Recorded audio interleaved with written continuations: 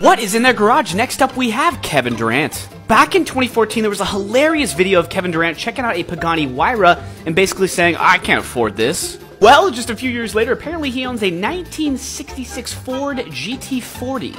I would literally pay money to see 6'10" Kevin Durant try to get into this and close the door. He also has a Rolls-Royce Phantom, surfboard not included like every celebrity, as well as a Lamborghini Aventador Roadster. There's no way his head doesn't go over the windshield. And last but not least, he has this bespoke, very sinister looking Lincoln Continental. Take a look at how mean that is. Whose garage do you want to see next?